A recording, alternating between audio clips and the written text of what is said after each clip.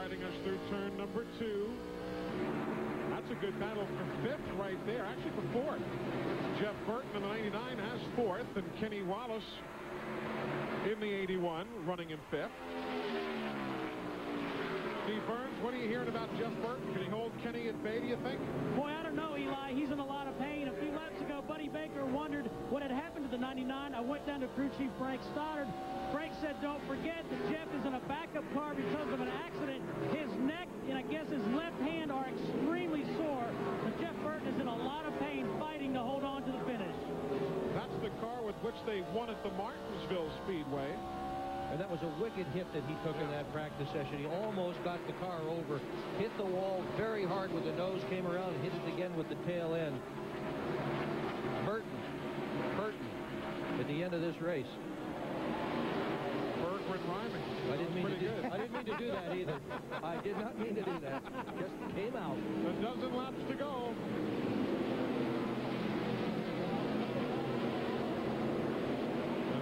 Unless there's a caution flag, we're going to stay right with you here to the checkers. We're not going to break away. Well, Rusty Wallace still looking to break that losing streak. The one thing, though, Earnhardt just a second ago was about 20 car lengths back. He's caught up to Rusty now, making a move to the inside as they head down towards turn 1. 8th place. Not that time. I think Rusty fighting a loose problem, though. The back of the car kicked way out as they were coming off the corner there. I don't know whether the lap car had anything to do with that or not.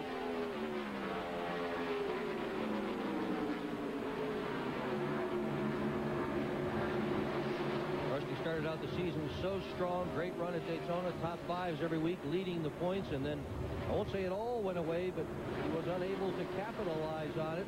Hasn't won yet this year.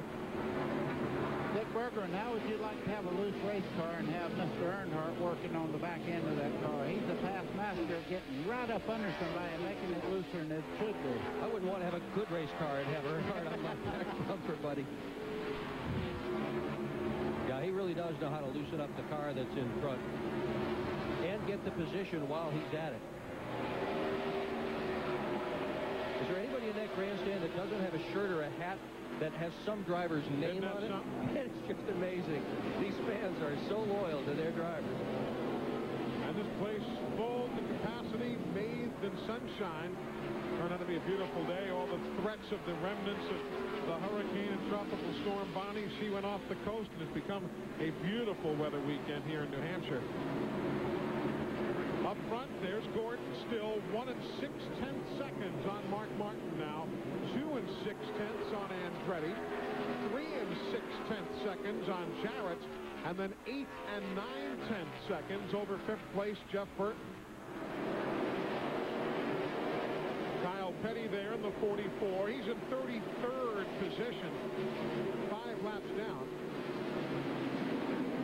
You know, as you watch Gordon, you've just got to be incredulous at the year he is having and at the career he is having. Some people have a great year as a race car driver. Some people might have 2. But this guy has been scoring like this since 1994 when he first won.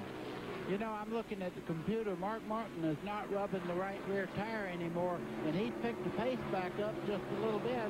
Whether he runs out of laps or not, he's back up to full speed. He's pulled away from Andretti in 3rd place now and set his sights on Jeff Gordon in front of him.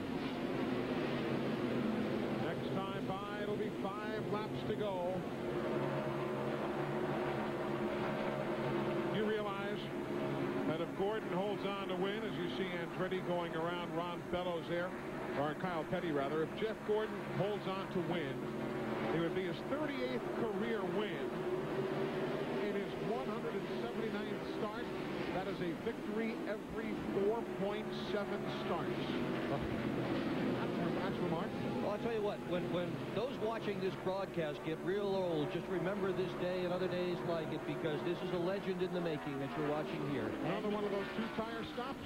And that guy in the right-hand corner up there was one of the reasons that he's had that great success. Ray Evernham is crew chief. He was in the box just then as we were showing Jeff Gordon go around the racetrack. And you could add Randy Dorton, the engine builder, and you could add the Rainbow Warriors who work on the car and the crew back at the garage. This is a team team that has it all together like is seldom seen in auto racing anywhere in the world. Well, these two are going at it again, sparring partners. They're really having a go at it here right near the end of the race. That battle, Labonte, Wallace, Earnhardt, that is 7th, 8th, and 9th.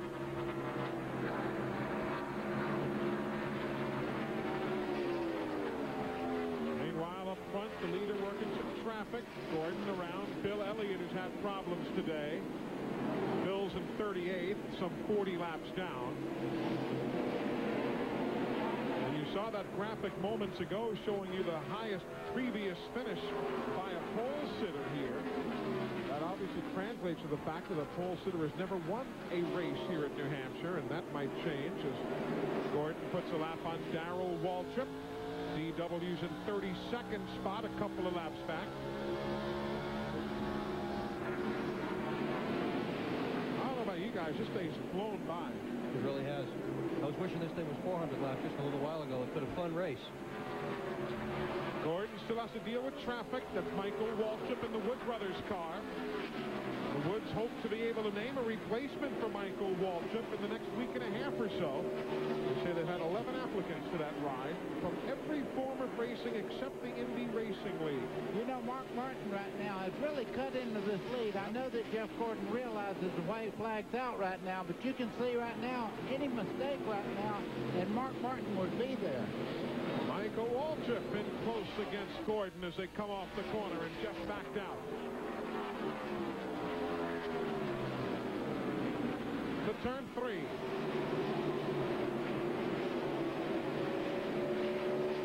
He won't force the issue, looking for his 3rd win at New Hampshire, his 9th win of the year. The DuPont colors again, heading to victory lane. Jeff Gordon and the Rainbow Warriors take on 2 tires. We've seen that script before back at lap 233. They refused to lose. They didn't. And again, Mark Martin finishes 2nd to the guy he's been chasing all season long. Jeff Gordon's going to victory lane. We will as well as soon as we come back to New Hampshire. Back to New Hampshire International Speedway, the Farm Aid on CMT 300 in the books. Time for us now to go to victory lane. And today's interview brought to you by the Money Store, where you can refinance your home and consolidate your debts with just one phone call. That man's not going to have to worry about his refinancing. He's got another win. I think he could probably loan the Money Store some money, guys. That's the kind of year he's having. Jeff, I want to say congratulations, first of all, but we were listening to you on the radio when Ray made that call for 2 tires. You weren't exactly sure that was the thing to do, but boy, was it ever. Well, 66 or however many laps that were left was a lot of laps, and I never dreamed it was going to be that good. I want to thank God. Oh, man, I tell you what, we are being blessed with so many wonderful things, and we're so fortunate. And I'm fortunate to have a guy like Ray Evernham that makes those calls. He doesn't mind making gutsy calls, and I'll drive the wheels off the thing when they put those 2 tires on. And, again, like Michigan, my car came to life with those 2 tires. I just, you know, I was loose at the beginning, and then I got real tight in the middle part of the race, and those 2 tires just made it come to life. Awesome job for all the guys on this DuPont Chevrolet.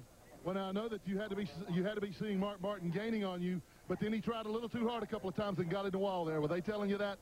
Well, I saw him in my mirror. I was watching to see how much he was gaining on me, and I knew he had 4 tires against our 2, and, you know, I was just driving the wheels off the thing, and I was surprised he wasn't gaining on me faster than he was, and I thought, man, we might have a shot at this thing, but I knew over time his car was just going to continue to get better, mine was going to go away. He hit the wall, man. I came to life. Boy, I tell you what, I got up and see my elbows poked out the window, and I said, all right, now I got to drive this thing for everything it's worth, and what an unbelievable day. Well, let me ask you a question. Now, you and Ray got a couple of days off now, savor the victory. Can maybe the 3 of us go to Atlantic City? I tell you what, I think we're using up all of our luck on the racetrack. I don't think there's any left outside of it. All right, congratulations again to Jeff Gordon. 9th win of the year, 3rd here at New Hampshire. Now, let's go to Steve Burns. Well, Glenn, we're with Jimmy Spencer. Jimmy, we followed your story all day.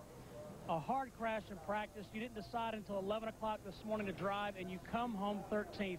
First of all, how did you do it? Secondly, how do you feel? I wanted it really bad. You know, I wanted for Team Winston. They gave up a lot the last 3 weeks. Thank Teddy Musgrave for helping us the last 2 weeks and today.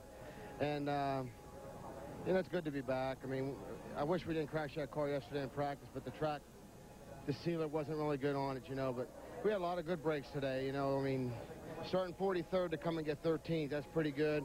My pit crew worked hard this week. We were off last week at Bristol, but they worked hard, and we're still not where we want to be. But 13th, we moved up a spot in the points, and I'm hoping we kept Travis 11th in the points, and it's still a lot of races left, Steve. Jimmy, I know there's been some turmoil in your mind about your racing career, about your future. You've been torn. You know, you've got a family. What are your thoughts now? Well, you always think you can never race again. You know, you always got to have that possibility that, you know, that the injury's bad enough that it could happen. And Watkins Glen the next week, when I woke up Monday morning after Watkins Glen, I said, I'm in trouble here. And I just want to thank the doctors, you know, for diagnosing it. And you know, they didn't say you should stay out of the car.